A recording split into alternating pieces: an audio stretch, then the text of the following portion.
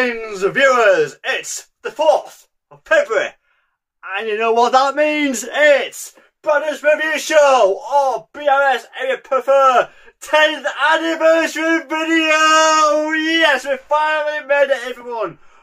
On the 4th of February 2014, I started the reviews, and there's been like 60 of them, I think, in total in the past 10 years. But this is a very special occasion, so I thought I'd review a set that I reviewed back in 2014. And here's one of them, the Emerald Knight, ladies and gentlemen. Look at this amazing, beautiful set. It is my favourite LEGO set of all time. Set 1194, and there's 1,085 pieces to be precise with this set. Yes. So, let's spend some more time and get the titles rolling!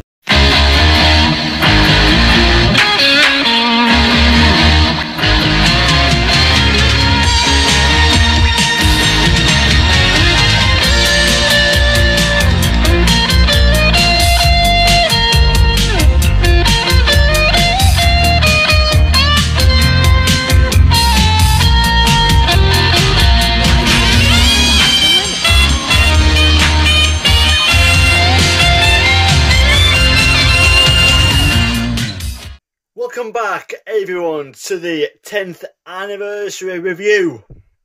Now, here she is, the almighty, beautiful Emerald Knight. Look at this set. It is just absolutely amazing.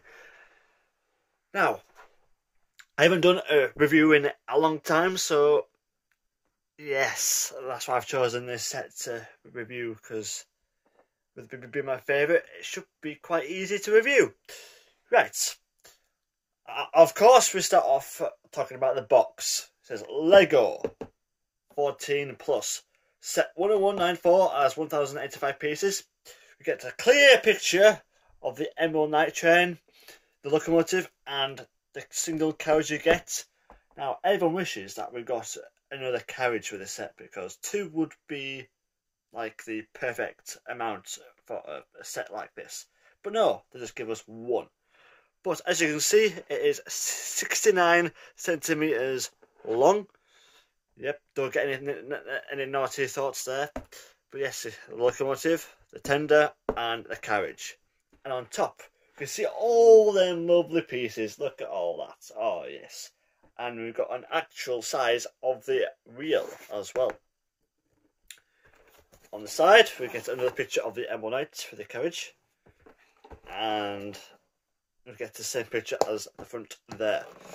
Now, on the back, it shows you can add this with power functions. Look at that. Yes, you can make the train go, and it has a light you can add to it as well. Here's all the parts you need to make it go. You get 3 minifigures in this set, which are them 3 right there. Shows you inside the carriage. You get a few suitcases, you've got a few drawers here, you've got a cup of tea, and she's drinking some water there, and it's about clear in it. And the carriage has doors which can be opened, and they are brick built as well. And you get the firebox as well, with a shovel inside the cab. And you got the tender, which has doors that open, and there's some space in it to put some actual Lego brick coal in there as well. And it shows you that the roof of the carriage does lift off, so you can put the minifigs inside the carriage. But that said, that is the box. Right, it shows you the contents of the set. Now, here we've got the 3 minifigs that start off with the driver or fireman, because you only get 1 minifig that controls the locomotive, which is unrealistic because you need 2 people to control a steam locomotive. So really, they should have given you 2 people. So in other words, they should have given you a driver and a fireman. Yes, indeed. So one person can drive the train, and the other person can put coal inside the firebox. But yeah, this is with the driver. Has a hat, has a beard and he's in his clothes because he is going to get very filthy driving this locomotive. So yeah, it's a really basic minifigure, really. So that's that. Next up, the conductor. Yes, tickets please, tickets! And he's obviously wearing a uniform, because he works for the railway, of course, collecting tickets. So he's very happy to do his job. I think I'd be very happy collecting people's tickets and telling them no, they can't be on board because you don't have a ticket, or a ticket that can be used for this locomotive service. So yes. So yeah, I think he's probably the best one in this set because he's got more detail on his top than the others, because this is the passenger. Very basic again. She's very happy because she's on a fabulous journey and riding behind the old steam locomotive, which looks like the Flying Scotsman, which is what I think Lego was trying to do here, but they couldn't get the license for that name, so they had to call it the M1 Knights, because it does look like an A1 or A3 class specific loco. But yeah, so that's the passenger, and I do have the power functions in there at the moment. So to put them in, you have to take out these two things: the firebox and this where the dome goes really on the engine, because the receiver goes where the where this is basically, and the motor goes where this is. So yes, you've got a flame inside the firebox, you've got a shovel, and that door does close. So yeah, it is a nice detail to have, especially inside a steam locomotive. So why don't we zoom in and get a close look at the locomotive, tender and carriage. First up, the locomotive itself. So here she is, the almighty M1 Knight 10194. As you can see, that's a sticker right there, which is starting to peel off, but this set is old. But so yeah, they've named it. Well, no, they've numbered this locomotive the same number as the set itself, because why not? And of course, the name tag is there, M1 Knight, which is another sticker, and is a stickers as well. So is this 10194. Definitely like the Flying Scotsman as this. And it's in that same livery right now as the Flying Scotsman in this like BR green. But yeah, you've got two lights, which British locomotives that have lights in the smoke box and on top of the smoke box. They're usually side by side here at the bottom where the buffers are. And you've got some pistons which do move, but I do have the motor in there, so they won't move easily. But there you have it. And look underneath, you can see all that clockwork and stuff, gears and stuff in there, which will help the motor to turn these wheels. Actually, it only moves these back two wheels, which moves the rest. And that's basically it really. The motor is in there, and the II receiver is right there, which helps the remote control to control the train. And you've got smoke deflectors as well, and you've got the funnel, and then you've got the whistle, and you've got the cab, which has the motor in at the moment. So yeah, basically everything you need to make it look like a steam locomotive, which is very fabulous indeed. Oh yes, So yeah, moving on to the tender, which isn't much to look at really. LRTS, I'm guessing that stands for Lego Railway, I don't know. Like a railway train station. Nah. There'll be someone who designed this set who came up with this and didn't tell anyone what it stands for.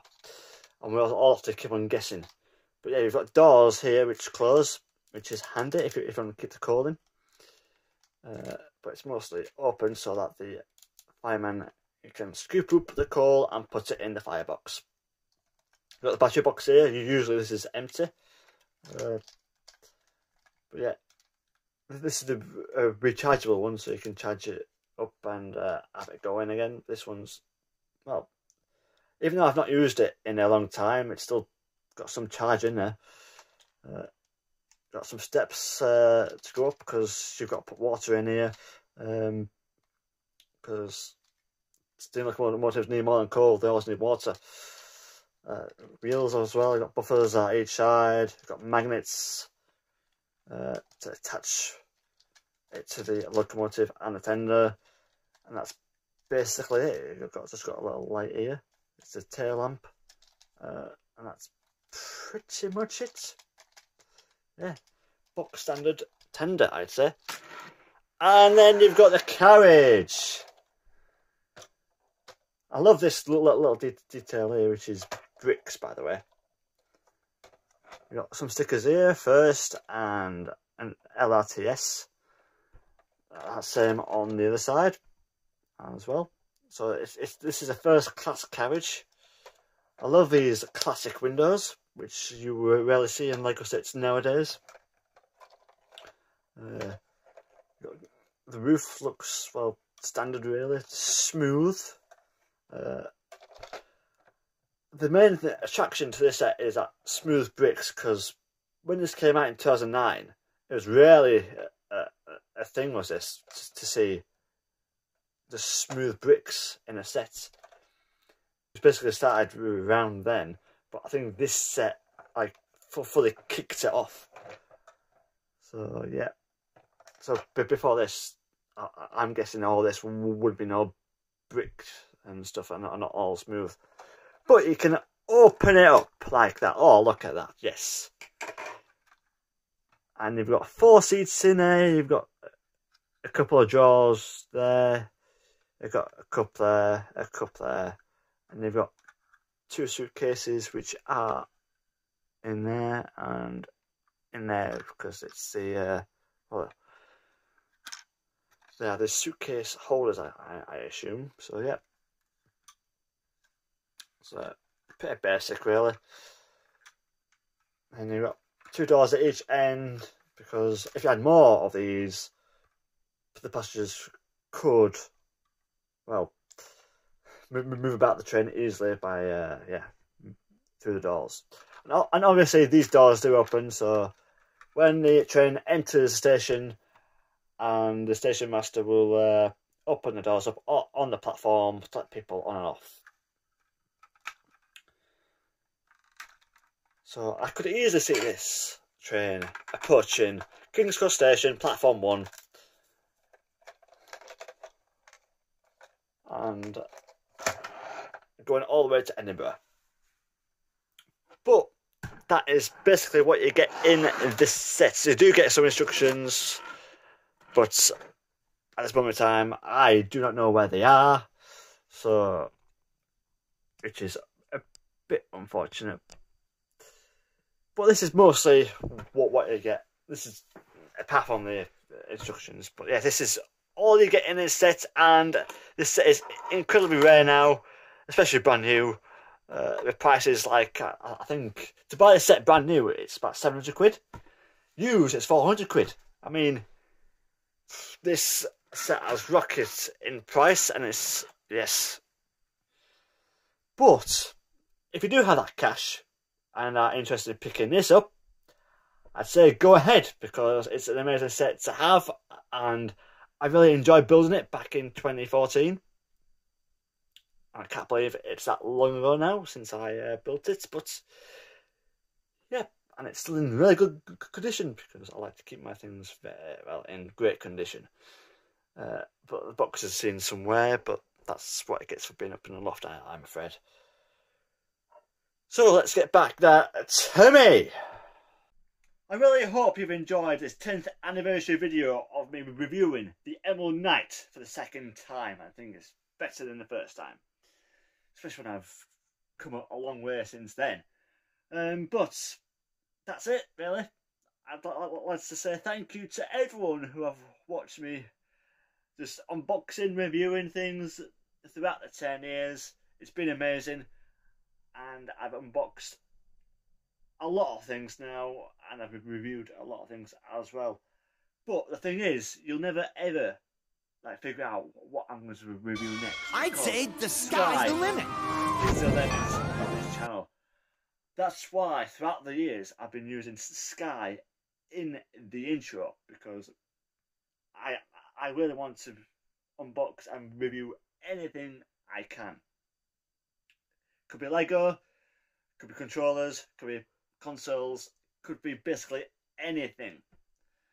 So right now you could hit subscribe under this video for more reviews, unboxings, reactions, and a lot more to come. And don't forget to hit that bell icon too to keep you notified when I upload a new video. And you can also share this video with your friends, your family, all over social media. Yes! And don't forget to follow me on Instagram, the BRS Fan Club. That link will be in the description below this video. And you can also like this video. Don't forget to do that. And you can comment down in the comment section below. Will you be picking this set up? It is getting old and it's not getting any more cheaper, I'm afraid. So if you don't pay 700 quid brand new or 400 quid brand used right now, you just expect to be paying a lot more in the future. But sadly, that is the 10th anniversary over and done with. So here's to the next 10 years of reviews, unboxings, reactions, anything. Come on. And to say farewell to this 10th anniversary video, you will see the Emerald Knight puffing along on some track after I say goodbye for now.